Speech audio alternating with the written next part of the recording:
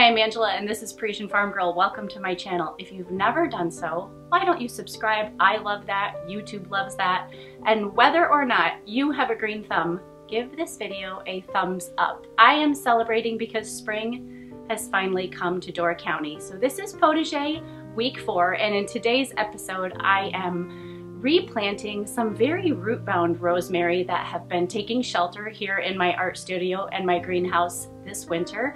I'm digging a small pond for the center of the garden, which you'll have to wait to see the finished product in next week's episode, and designing a tiny little Outlander inspired wattle fence. I'm going to show you how easy it is to do. I'm sure that your yard, just like mine, has revealed a lot of brush and twigs after the snow has melted. These little fences are so easy to make, they're secure, and they add the perfect amount of charm to your garden.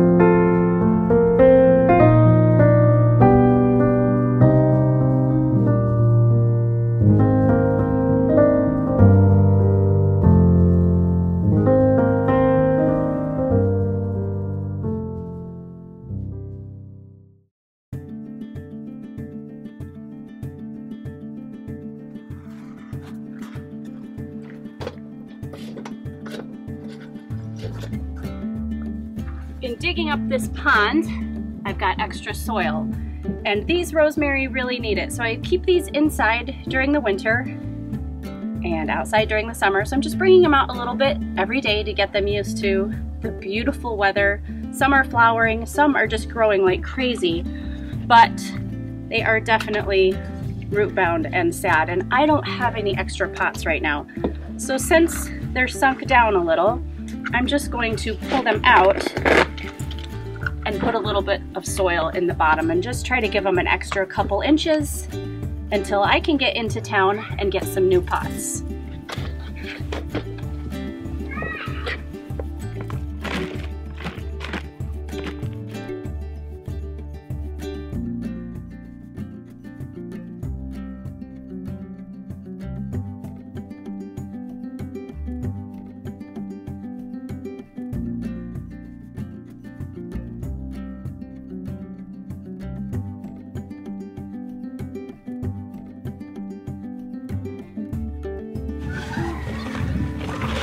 Ideally, these are terracotta pots, not plastic. I really hate plastic.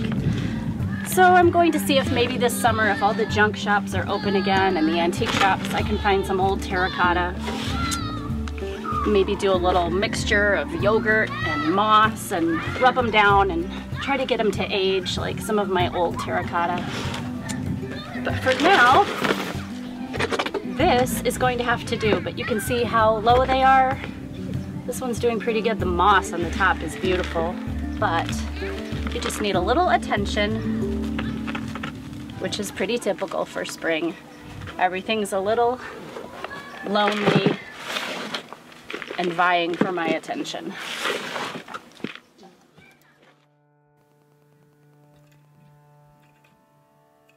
And I have to say, I enjoy giving it my attention.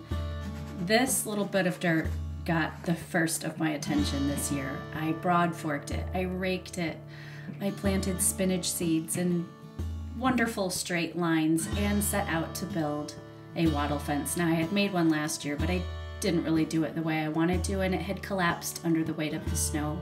So I started by taking twigs and evenly spacing them around the square. We pounded them in as best as we could. We have so many large rocks underneath the soil. It does make fencing challenging. Now, if you're doing wattle fencing and you have access to willow branches or some softer branches, that is going to be very advantageous. I am using my collection of branches from all the trees that we've cut down on the property, and they're pretty tough. But you weave them in and out of the little fence posts, and that's as simple as it is. It makes a very sturdy structure. It's completely charming, very historic, and I think Jamie and Claire would be proud.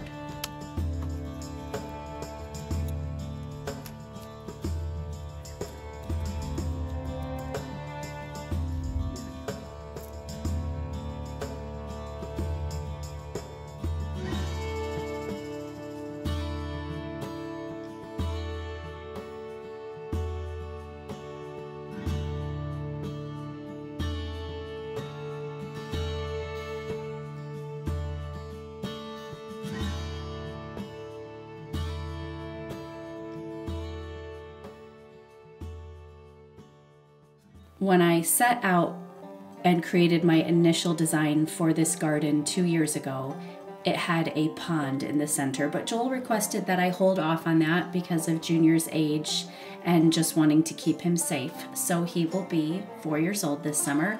And so this is my chance to dig up this rather pathetic circle in the middle. I've never really given it the attention that I give other areas of my garden, because in my heart, I just wanted a pond. So the challenge is going to be, of course, how many rocks are buried beneath this soil? How fast can I move the soil out of here? Where am I going to put the soil? And how many little helpers can I recruit along the way?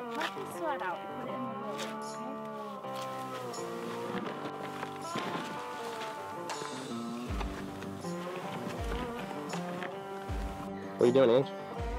I am just, since we don't have the raised beds made yet, I'm just taking the dirt that we're digging and just cleaning these up and adding extra soil because they're a little sunk anyways. But then, you know, as soon as we have the raised beds, then I'll start.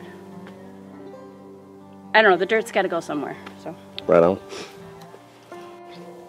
So I want it to look like the little pond in a good year. So I'm going to dig it out, and if you really think the pond liner is trashed, then I'll cut into that. Cool. The pool liner, yep. And then I'll use whatever black fabric stuff is in the back, and I think I'll do like a nice, like raid the stone wall over on the property line and do a nice edge. Maybe put them on their side. Like just like line the whole thing with stone. The top, down, and across. And then I found snails and tadpoles and some plants, and groovy. I'd like to have a fountain out here so it doesn't get swampy, but we'll see.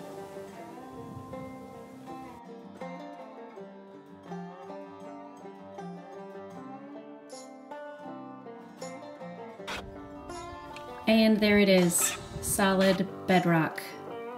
So the challenge continues. Now you're gonna have to watch the next installment of Potager to see what happens. But if you know me, you know that I am not going to take no for an answer, and I will have my pond.